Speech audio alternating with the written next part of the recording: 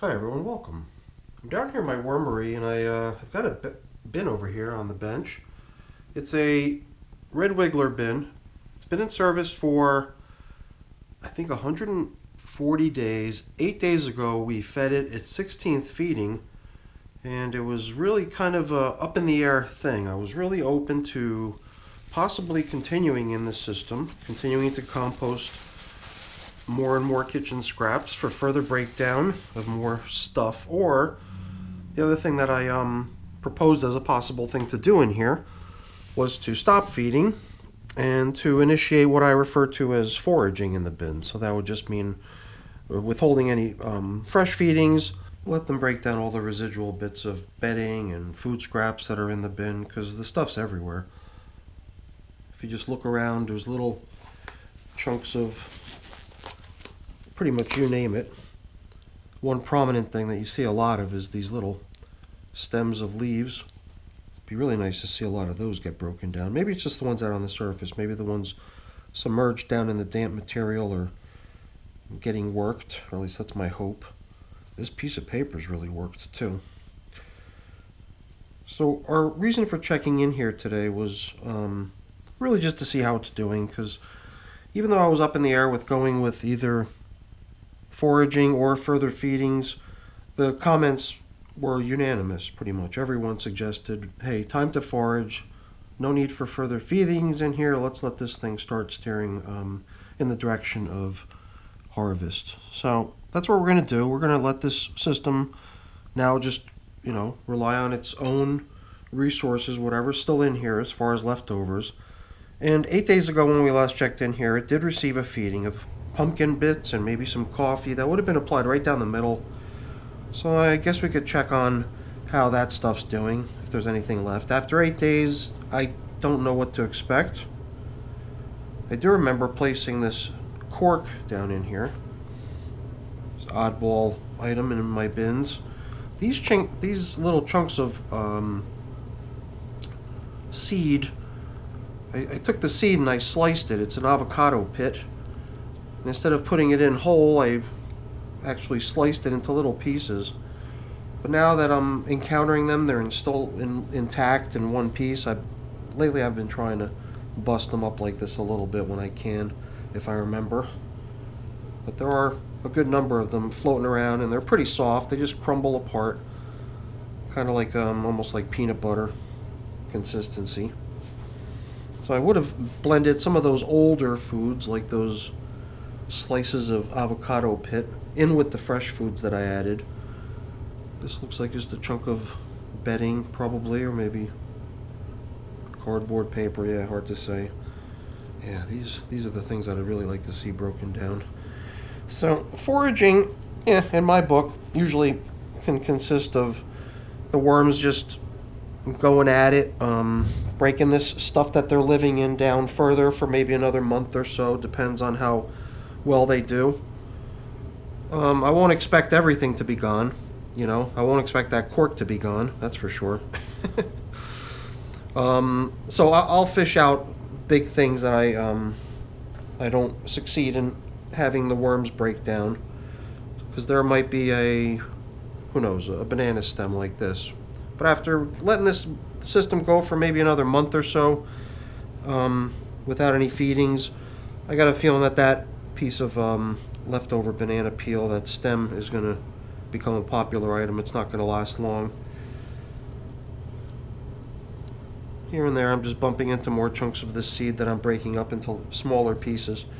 I don't see anything that resembles the pumpkin that I placed in here last week, unless this could be a little piece of leftover pumpkin from last week's feeding.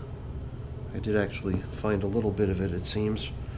Ooh, okay, I gotta be careful. I guess that's one of the primary reasons we decided it was time to stop adding more stuff to this system, is because I push a little bit of material off to the edge and I almost dump it off the side onto the table.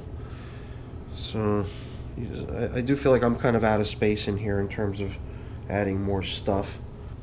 But I don't have a problem checking in on it on a regular basis. Make sure the moisture level's in good shape. Make sure everything's breaking down gradually. Maybe help some things that could use some help in the breakdown process by sort of breaking them up a little bit maybe.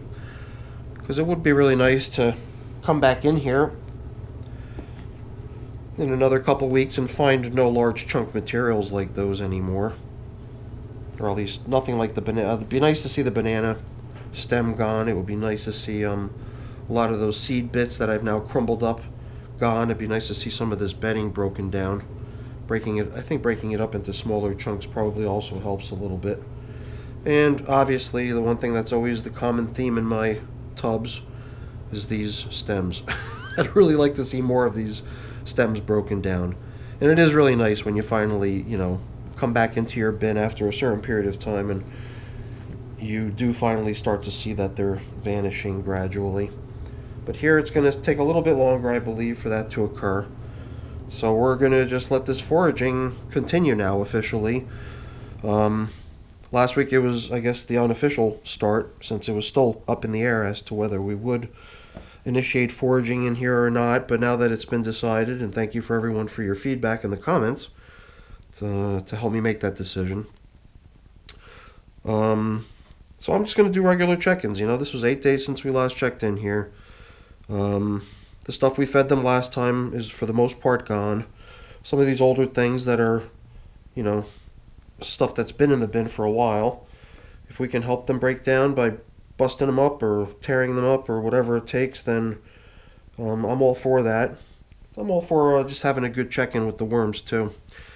And this piece of paper here, I'm starting to feel like it's just gonna go.